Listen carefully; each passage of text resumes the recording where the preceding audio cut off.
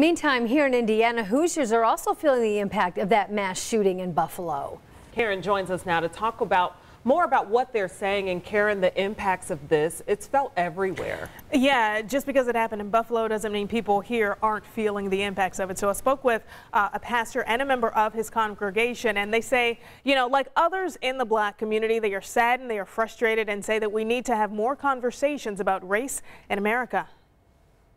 3 down inside so far, 2 outside radio. The images are shocking. A gunman, police say, motivated by hate, killed 10 African Americans in a Buffalo, New York grocery store. What's going through that person's head? What's going through that person's heart? Verna Moore and Pastor Corey Duncan are from City of Hope Community Church in Lawrence. When you stake the store out the day before and you go in with the purpose and the intent to kill and hurt African Americans, it's racism. And so we have to be real. We've come so far, but we look like we're going backwards again because race is not talked about. Racism is not talked about. We talk about the crime. Why isn't racism talked about more? People don't want to call a spade a spade. They don't want to be real as to what the nature of the situation is. Even what happened in Buffalo, people will say mental illness. They'll say, oh, he was young, his brain was not developed, or they'll come up with 1,000 different excuses when the reality is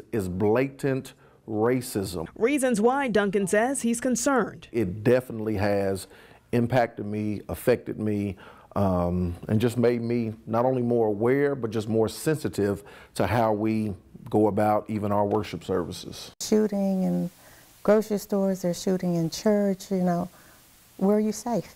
Duncan says there needs to be more open and honest conversations on racism in America, not just in African American pulpits, but all pulpits. We have to talk about it.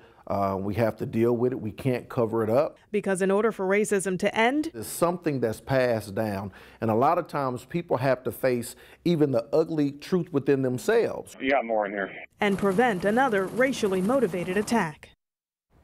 Yeah, and I had a very long conversation with Moore and Duncan, and you know, that's the thing they say to get past the racism, the race in America. It says we need to have those uncomfortable conversations.